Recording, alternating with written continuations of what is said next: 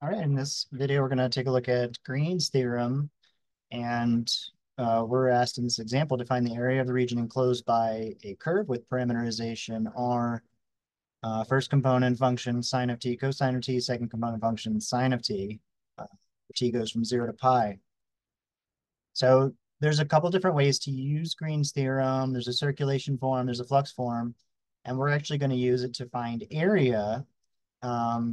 Sort of the third form. This is really a modification of the circulation form. And so the idea is that using the circulation form, um, we will let the integrating function be 1, right? And so all we need is for py or qx minus py to be equal to 1.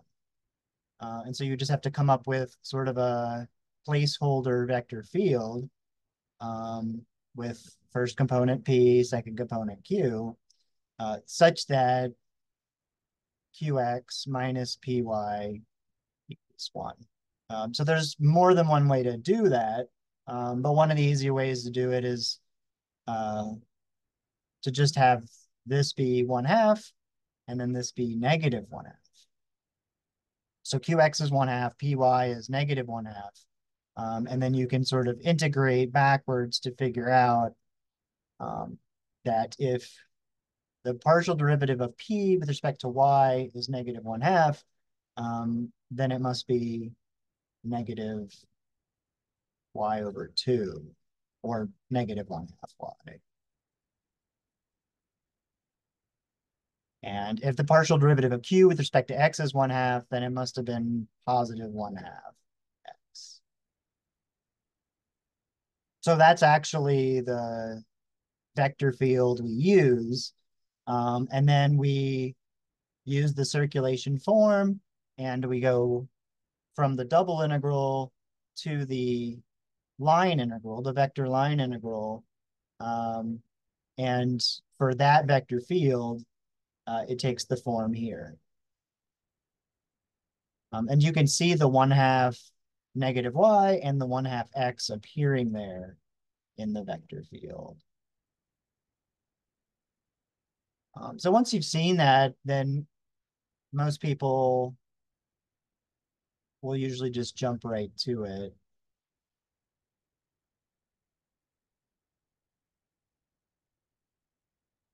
And the curve C here is the parameterized curve we mentioned before. Now, if you're using some of the other forms, do you see you'll need to calculate Qx and Py in step 2? We don't need the partial derivatives of Px and Qy. I mean, we technically already have them. And so for doing these area calculations, this step is not needed. But usually you're trying to take these difficult line integrals and you're turning them into easier double integrals for area. And then you would need to find px or py and qx or qy. All right. So now we're going to go ahead and try to set this integral up and evaluate it. And you remember that x is given by the first component function of parameterization, and y is given by the second component function of the parameterization.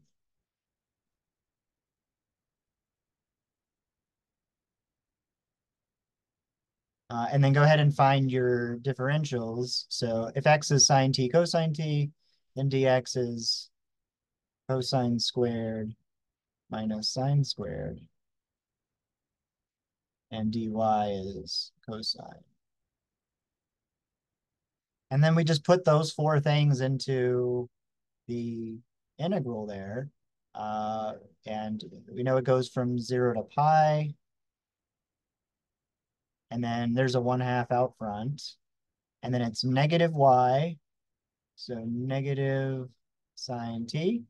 And then the dx, cosine squared minus sine squared. And then plus x sine cosine. And then dy, which is another cosine. And then we're integrating with respect to t. So that integral can be simplified. Uh, we can use a trig formula and take that cosine squared minus sine squared and make it 2 cosine squared minus 1. And then these could be multiplied and give us a cosine squared.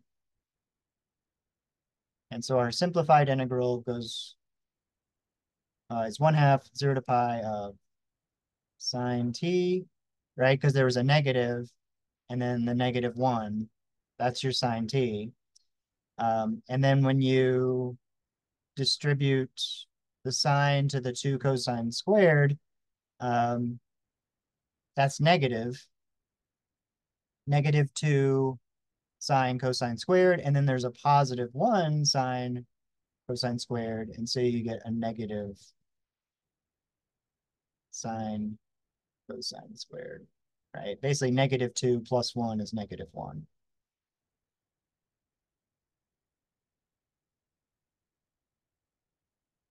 All right, and then we're down to a Calc 1 integral, maybe a Calc 2 integral. Antiderivative of sine is negative cosine, and then the antiderivative of negative sine cosine squared is positive 1/3 cosine cubed. Evaluating that at the endpoints, cosine of pi is -1. So you get -1, and then -1 cubed. And then when you evaluate at 0, cosine of 0 is 1. So -1 plus 1/3.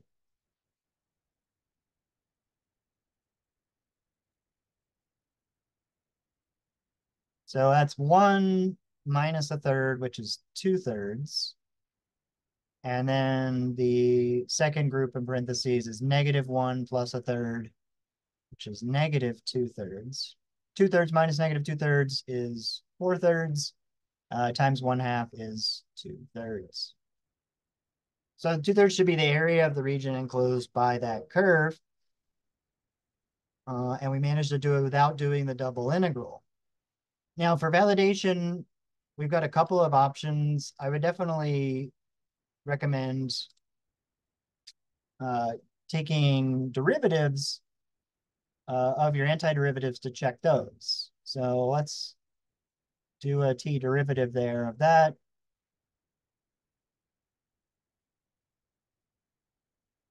So the derivative of cosine is negative sine.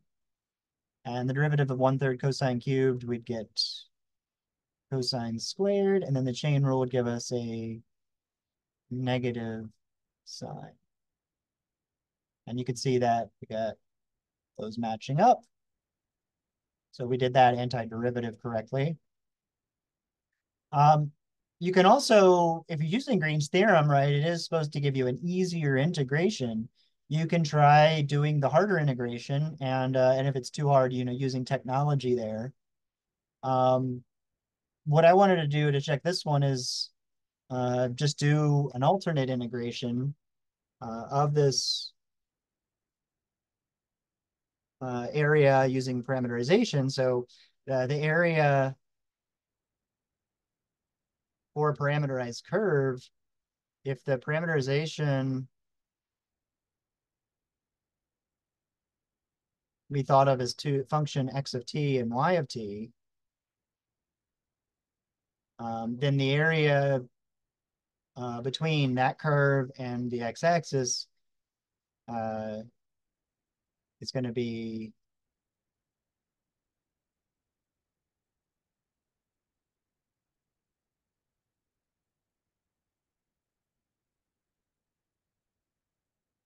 that, um, which we covered when we talked about dealing with parameterized curves.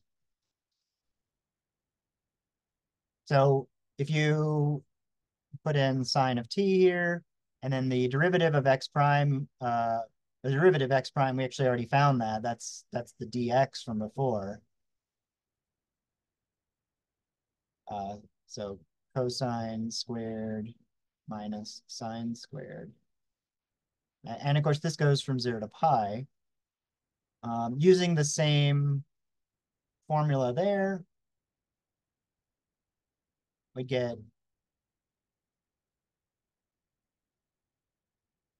sine t minus 2 cosine squared t sine t.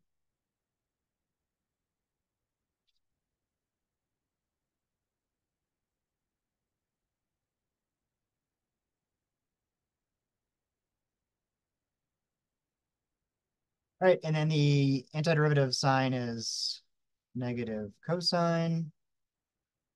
And then here we have plus 2/3 cosine cubed.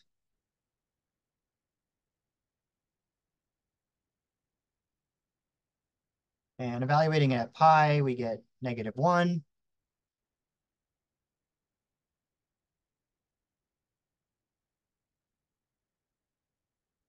So that's 1 minus 2/3 again, which is 2/3. Evaluating it at 0, cosine of 0 is +1.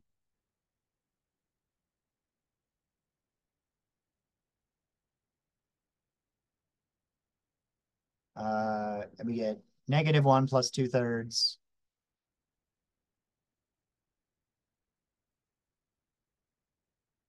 We do that right?